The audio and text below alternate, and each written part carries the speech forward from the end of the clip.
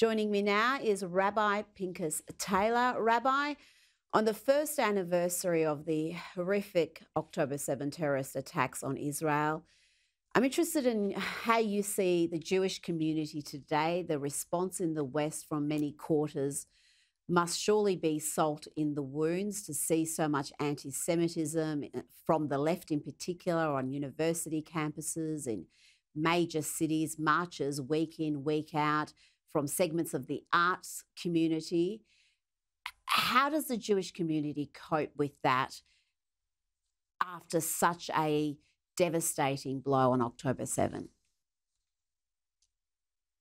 Well, sure, Rita, and thank you again for having me back. I think the theme of this year has been resilience and coming together.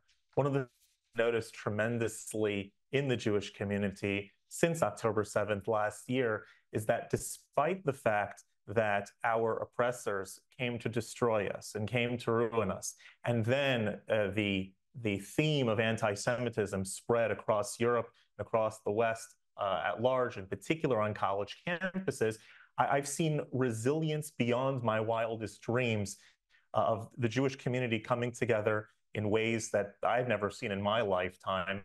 People on the left and the right, the religious, the not religious, all trying to get connected with their heritage once more. And so, although it's still gut-wrenching to watch and to see the continued aftermath, especially on college campuses. We do find a silver lining that it has brought the Jewish community tremendously together. Now, the Jewish community we know is very diverse politically and in how they see the world. But I do wonder about how united it is in Israel in wanting to defeat Hamas and Hezbollah, because we have seen these mass protests. And I'm interested to know whether you believe those are really aimed at Benjamin Netanyahu. They're not happy with his leadership. Or are Israelis split on the war effort as well? Well, my understanding, I live in the United States, and my understanding is, like any issue, there's a lot of layers to everything.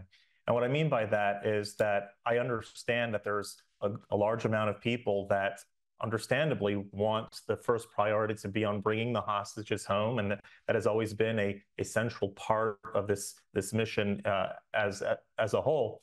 And then there are quite a number of people. I think we're pretty united on the fact that we want that this should never happen again. We don't want another October 7th. I think you see Israel finally sort of weeding out all of the would-be oppressors and would-be antagonizers and saying enough is enough. We're not gonna live in fear. We're not gonna have this continue to happen. We are united on the front of eliminating the cause that caused this all in the first place.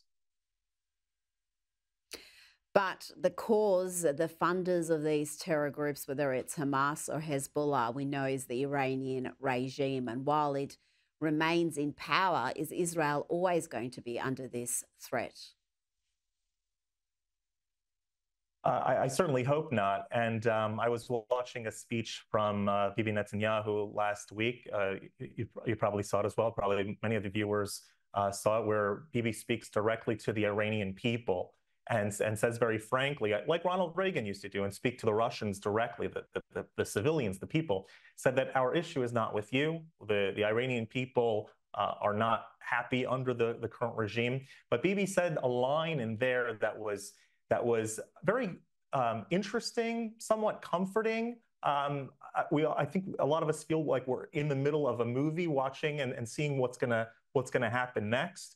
But he said, the words that he said was that the end of the Iranian regime is coming a lot sooner than many might think. And I don't know exactly what to make from that, but that idea of having a free Iran, where the Iranian people who have been oppressed for several decades at this point should be able to live in freedom again, I'm very happy and optimistic about that potential opportunity being in the near future.